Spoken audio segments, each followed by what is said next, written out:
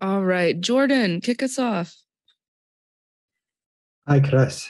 Jordan Wright from Combat Sports UK. So this is going to be your 15th fight for PFL. What's your favourite one? It's going to be my what fight? I'm sorry, I lost you. 15th. 15th? Wow. Jeez, that's crazy. My favorite fight so far was probably beating Bubba last year in the semifinal. There's a lot of beef, kind of like there is right now between Brendan and I. So when there's a little extra emotion, those feel best. And how do you feel about coming into enemy territory? Oh, I feel fine about it. It's not really enemy territory in sport. The energy will be cheers for him, boos for me, but I like the energy nonetheless. I was telling someone this yesterday, but it was a lot more difficult to be in quarantine, in quiet and in the dark than it is to feed off of, for me, negative energy. I'll take any energy rather than nothing. Thanks for your time, Chris. Thank you. Ethan. Hey, Chris, Ethan Albin, Tunnel Vision Sports. Your opponent, Brendan Loughnane, has never been finished. How do you plan on changing that on Saturday? I mean, my last opponent, Kyle Bochniak, was never finished either, and I fixed that in about a minute too. So I plan on fixing it the same exact way with my shin to his forehead. All right. And as someone who spends a lot of time on Long Island, I go to school out there. I was wondering, what's like your motivation to get back there? Well, my family, my daughter, she's over on Fire Island right now. She's enjoying the beach weather. I was on FaceTime with her this morning. She was like rubbing it in my face a little bit that she's over at the beach, enjoying her bacon and her food. And I miss her. I miss my girlfriend. And I want to get back to the last couple of weeks of summer that we have left over there. Get out on the boat, enjoy the water. Thanks, Chris. Best of luck on Saturday. Thank you. Miriam. Hi, Chris. Can you hear me? Yes. Hi, I'm from the BBC, and we're doing a bit of a beginner's guide to the PFL for audiences who might not know anything about it.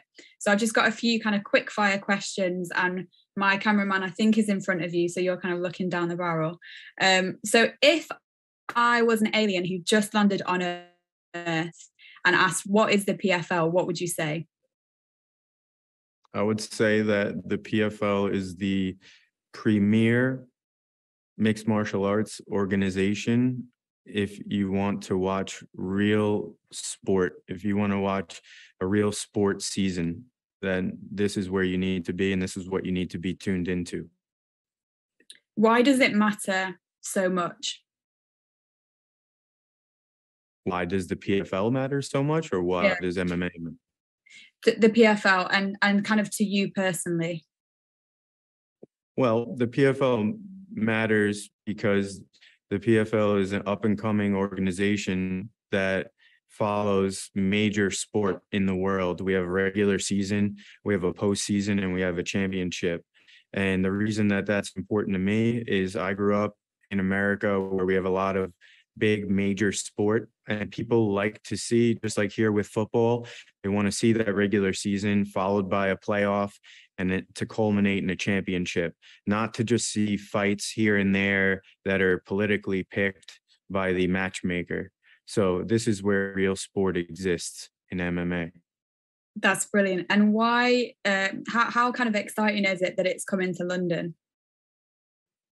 I think it's great that we've gone international here and that we're in London. I think that England is a country, to me, from home, from what I understand, a very tough culture, a very like fight-oriented culture. They respect boxing. It's deeply rooted here. And I think that it's very natural for MMA now to pop here as well. And for you personally, what is the best kind of feeling about fighting and when you're mid-fight and the energy is going through you? Can you just describe that feeling to me? Absolutely. The feeling, it's a feeling of being alive, like you can't even imagine the rush of your natural hormones and chemicals, and just the back and forth with another person who's trained to such a high level that they can take anybody apart. Being in there with someone, sharing that cage with someone at that level and that speed, it's a rush, just like you see someone who skydives, just like you see somebody who does any type of extreme sport. It's the same type of rush that we chase in there. And it's the highs and the lows of that make it so exciting. And just finally, what would it mean to win and win that prize money? I mean, I'll listen, I've been chasing this for this is the 4th year now. And it's just a must for me, for my legacy, and for my family. It's it just needs to be the feather on the cap for me. Great. Thank you very much. Thank you. Tim.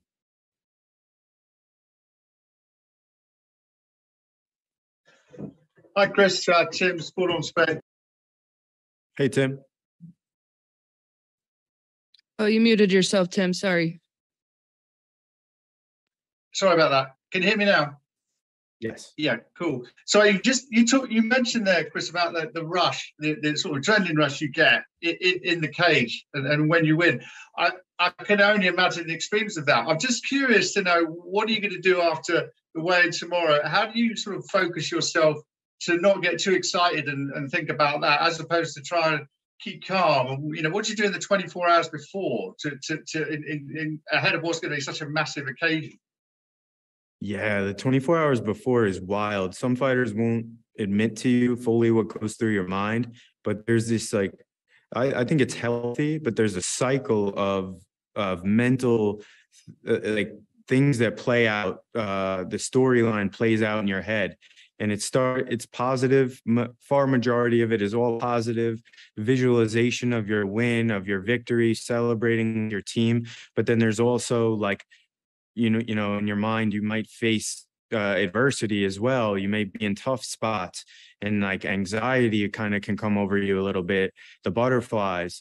And those are natural things. For me, I need to feel those things as a fighter. If I feel nothing, that's when I'm scared as a fighter, because I know that it could be a flat fight for me, where I can't get my adrenaline up. I can't get pumped up and excited.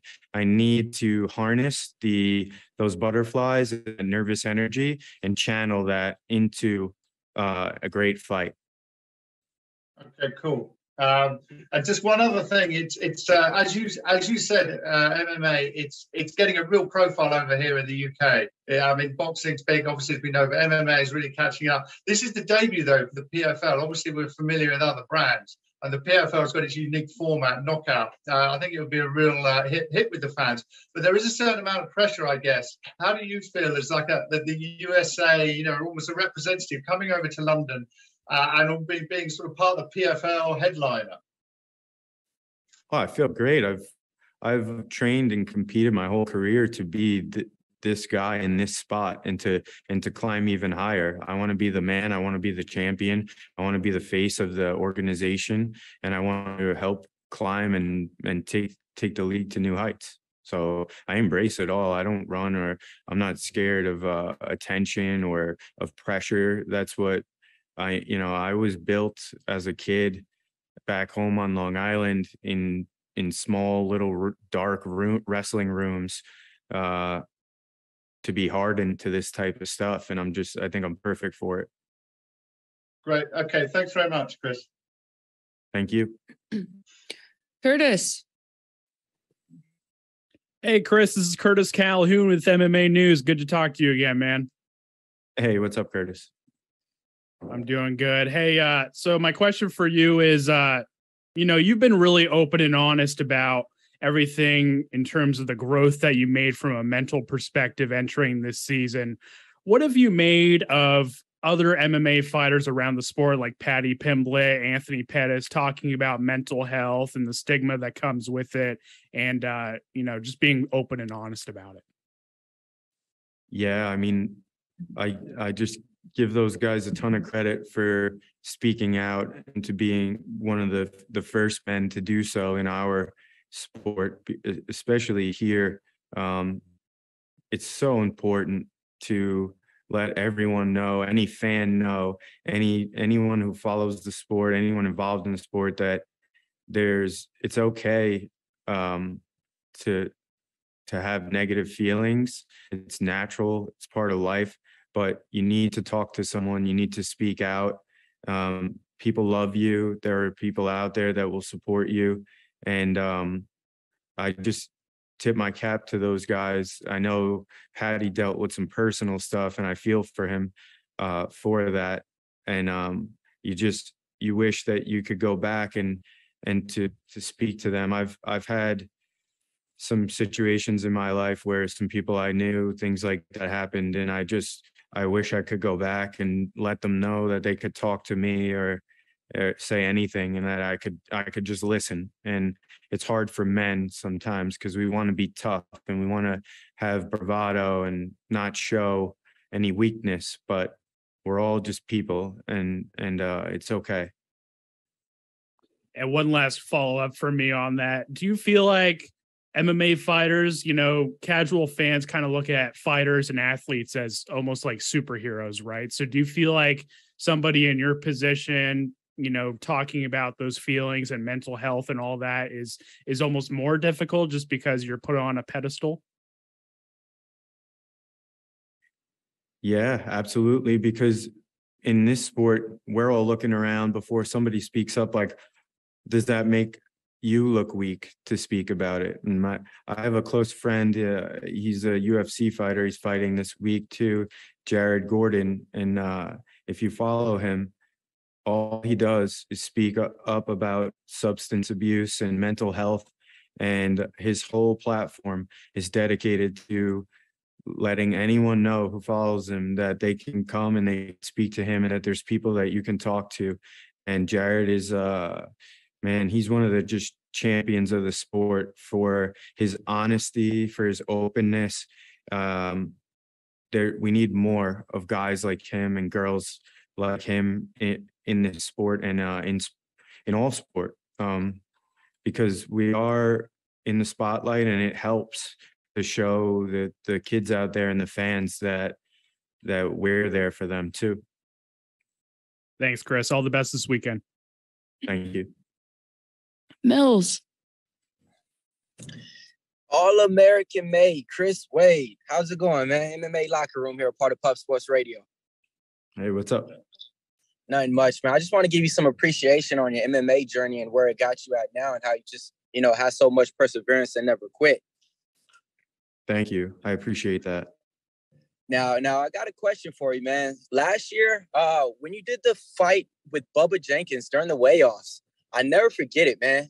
That moment right there, I think you started to turn heel a little bit. I think he was on the weigh-ins, and he said something like, "God won't save you in this fight." And at that moment right there, I realized who the real gangster of PFL was, and that's Chris Wade. Kind of reminds me of when Hulk Hogan turned NWO on WWF. And I'm loving everything that is bringing right now. And how do you feel that's going to captivate you in this fight going on with Brandon? Because it seems like it's good guy versus bad guy, and they're trying to turn you into the bad guy. But, man, this is all-American Chris Wade. So how you feel about that? Yeah, they're trying to force me to turn heel, and I'm okay with it. I'll embrace that. I'm in England, right? At my heart, at my core, I am, like you said, all-American, a good guy. I'm there to fight for people who can't fight for themselves and to speak up for people who don't have a voice. That's my nature. I feel that when I'm done with fighting, that I want to continue down a path similar to that, whether it's in politics or it's getting things done, fighters on a more wide basis, where we have a union one day, or we have an association that helps us all do better. But I embrace whatever they want to spin and turn me into. If you want me to be the bad guy, if anybody who comes to me, insults me, talks down on me, their people talk down on me, I will flip a switch so fast and you'll see a whole different guy. But until you do so, I'm the nicest guy in the world to you. Got it, man. I can't wait. Can't wait. Any predictions for us out here this coming Saturday? Yeah, I mean, I truly believe that I'm going to submit him. He's never experienced somebody like me before. He thinks that he has, but I promise you that he hasn't.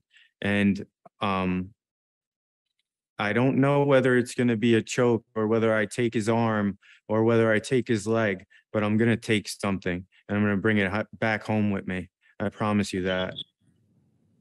Oh, yeah, brother. I dig. I can't wait, man. Thank you. All right. Any last questions for Chris before we let him go? All right. I have a fan question for you, Chris. How does it feel to have the most heated rivalry in PFL history? I mean, it feels natural, you know. I want you all to understand that this isn't contrived. This isn't the PFL is not asking us to go about and do this. This is just really both of us not liking one another and wanting to take each other's heads off. And I embrace it. I don't back down from people who want to be bullies. He wants to be a pompous, cocky bully, and I'm going to rip his head off for it. Awesome. Thank you so much. Appreciate your time today. Thank you, everyone.